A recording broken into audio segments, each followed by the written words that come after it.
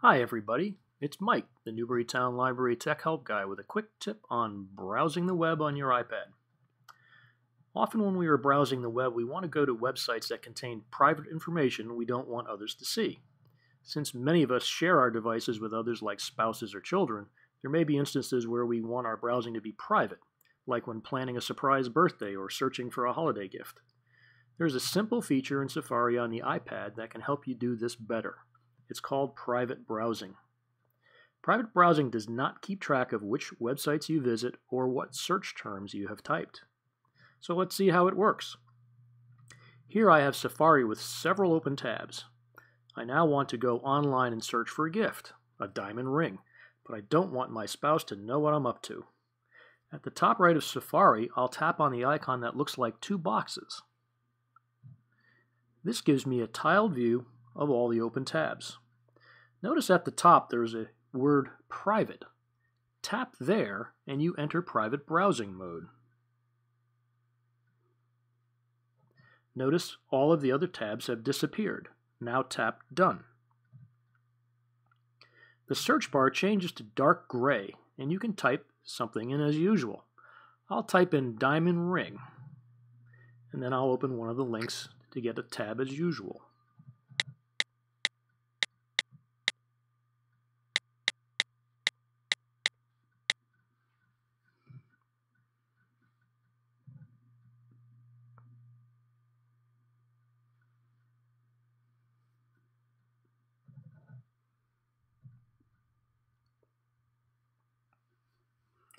And there's the result. Now, if this isn't the result I want, I can keep searching as usual as we've discussed before. But let's say that I'm satisfied with this and I now know what diamond ring I want to buy. So when I'm done, I'll tap on the two box icon in the upper right again. Close the open windows by tapping on the X in the upper left corner.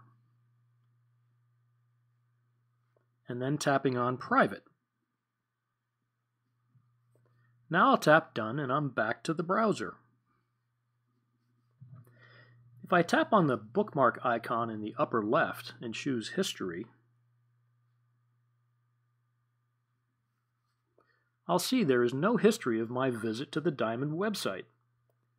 Remember that if you have multiple devices and use iCloud, your browsing history for all of your devices is visible on all of your other devices.